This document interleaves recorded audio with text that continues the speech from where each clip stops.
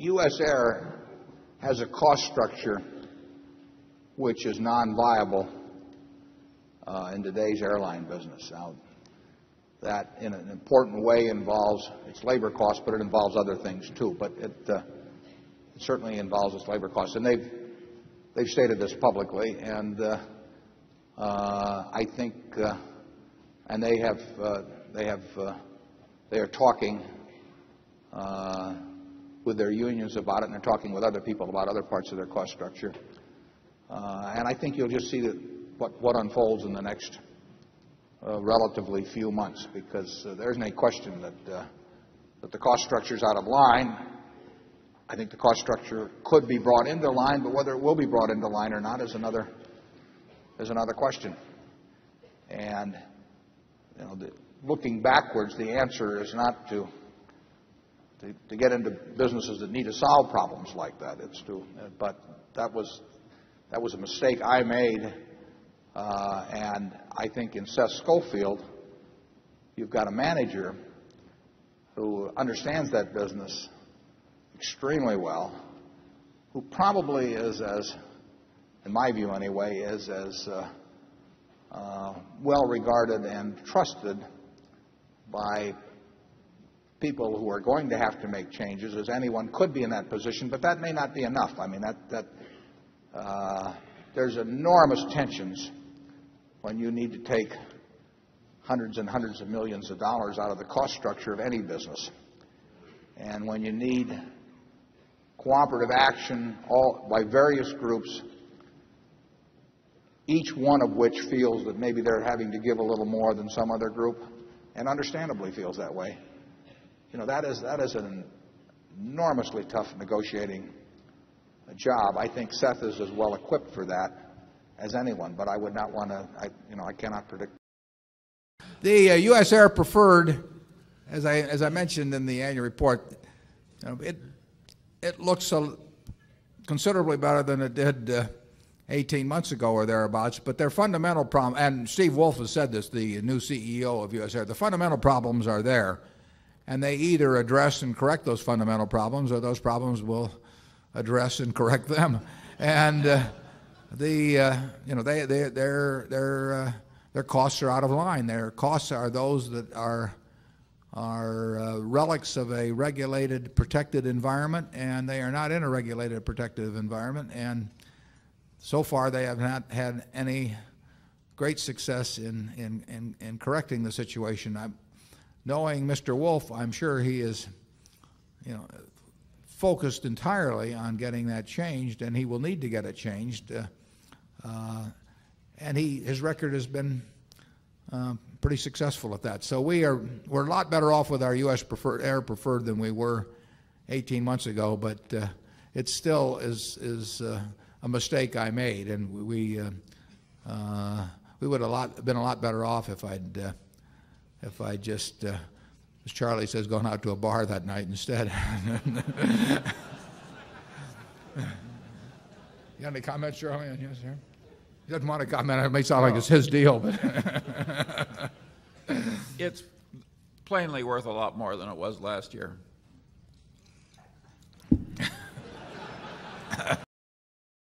My question involves the headwinds which face USAir.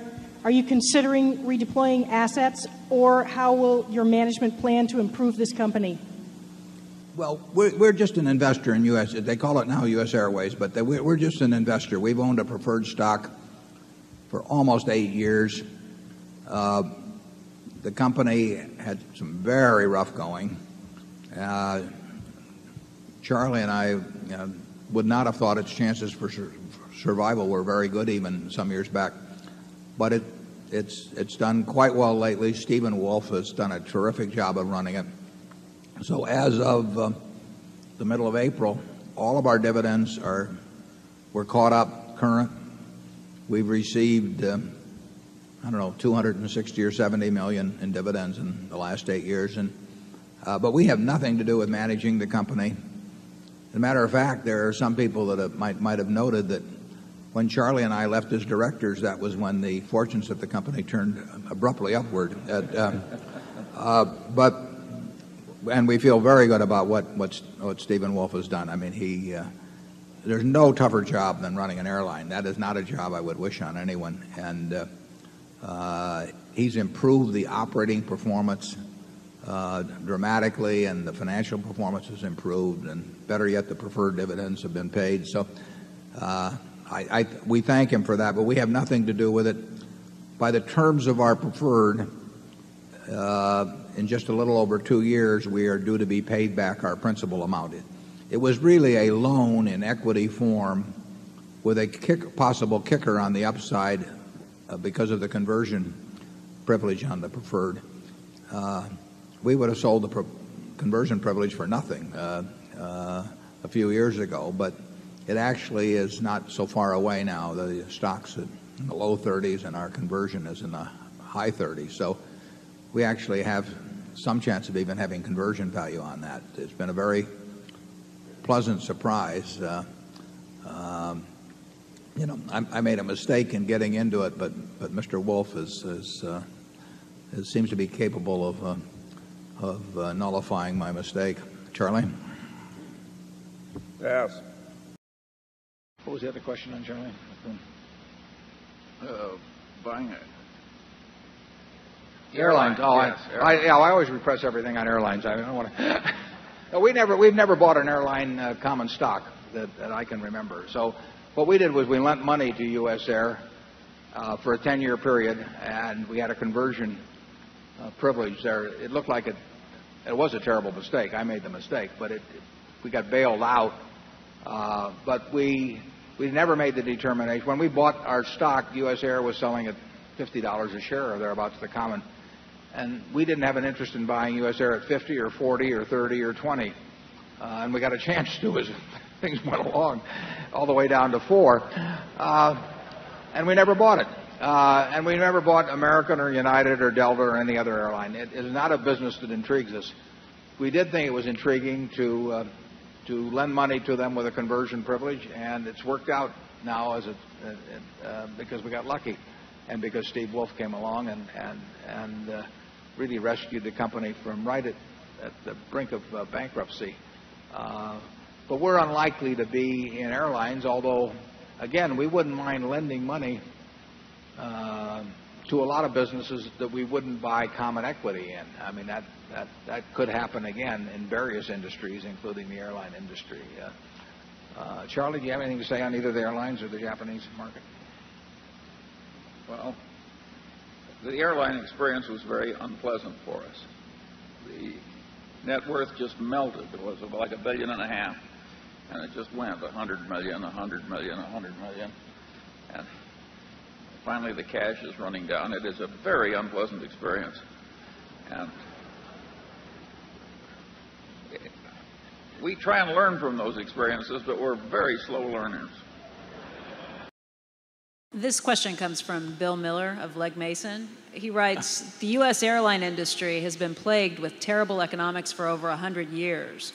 With the pending merger of USAir and American, the industry will have consolidated at the point where the top 4 carriers will control almost 90% of the traffic. As a result, the industry has been consistently profitable this past several years, with many of the airlines now earning double-digit returns on invested capital and generating substantial free cash flow. Do you think the industry's much improved economics are likely to persist? The airline industry, has this situation where they have very, very, very low incremental cost per seat, with enormous fixed costs, and the temptation to sell that last seat at a very low price is very high, and sometimes it can be very difficult to distinguish between the last seat and other seats. So it's a labor-intensive, capital-intensive, largely commodity-type business, and it's been, as Bill Miller points out in that question, it's been, a death trap for investors ever since Orville took off. I mean, as I've said, if there had been a capitalist at Kitty Hawk, he should have shot down Orville and done us all a favor. But having neglected to do that, investors have poured money into airline companies and aircraft manufacturing companies now for 100 years plus with terrible results.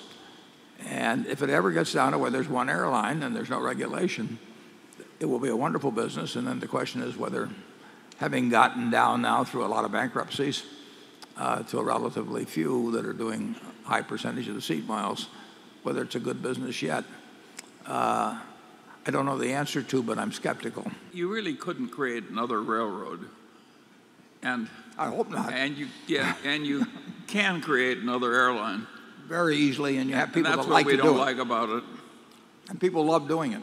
It's exciting to people, and you can sell the idea. I've had probably a dozen proposals over the last 25 or 30 years from people that want to get into the airline business one way or the other, and a number of them have. It's sexy for some reason. I mean, if you go to the office of some Mr. Big CEO and say, I want to talk to you about this new airplane, you get in the door. I mean, if you want to talk to them about hauling coal or something, it's a little different. So it is a business that attracts people, and you can go out and raise money for a new airline. And the record it's really been something. I don't know how many bankruptcies there have been in the airline field, but it's an enormous number. And of course, some have done it more than once. We bought USAir. I bought that. I was at Garotz with Ed Kolodny, and he explained to me how wonderful the airline was. He's a good guy, incidentally. And I wrote a check, and by the time the check was cashed, they were having troubles. I mean, it did not take long. No. And then they went bankrupt twice. We were very lucky on it. We actually made quite a bit of money on it, as it turned out, because there was a little blip at one point. But I think it went bankrupt twice after we bought it. And Charlie and I were on the board, and we would look at these projections, and they were just ridiculous. I mean, they never came true, did they, Charlie? No. It was. We were very popular because we actually pointed that out a few times. You couldn't pick a tougher industry, ever since Orville went up. And I said, that if anybody had really been thinking about investors, they should have had Wilbur shoot him down and saved everybody a lot of money for 100 years. You can go to the internet and type in airlines and bankrupt, and you'll see that something like 100 airlines in that general range, gone bankrupt in the last few decades. And actually, Charlie and I were directors for some time of USAir, and people write about how we had a terrible experience in USAir. It was one of the dumbest things I've ever done. And there's a lot of made a fair amount of money out of it, too. Yeah, and we made a lot of money out of it. It's undeserved. It's a fiercely competitive industry. The question is whether it's a suicidally competitive industry, which it used to be. I mean, when you get virtually every one of the major carriers and dozens and dozens and dozens of minor carriers going bankrupt, it ought to come upon you finally that maybe you're in the wrong industry.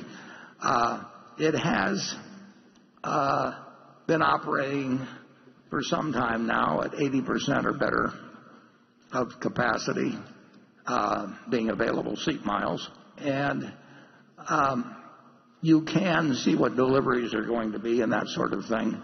So if you I think it's fair to say that they will operate at higher degrees of capacity over the next 5 or 10 years than the historical rates, which caused all of them to go broke. Now the question is whether, even when they're doing it in the 80s, they will do suicidal things in terms of pricing. Remains to be seen. It is no cinch that the industry will have some more pricing sensibility in the next 10 years than they had in the last 100 years. But the conditions have improved for that. They've got more labor stability than they had before because they're basically all going to, they've been through bankruptcy, and they're all going to sort of have an industry pattern bargaining, it looks to me like. They're going to have a shortage of pilots to some degree. But it's not like my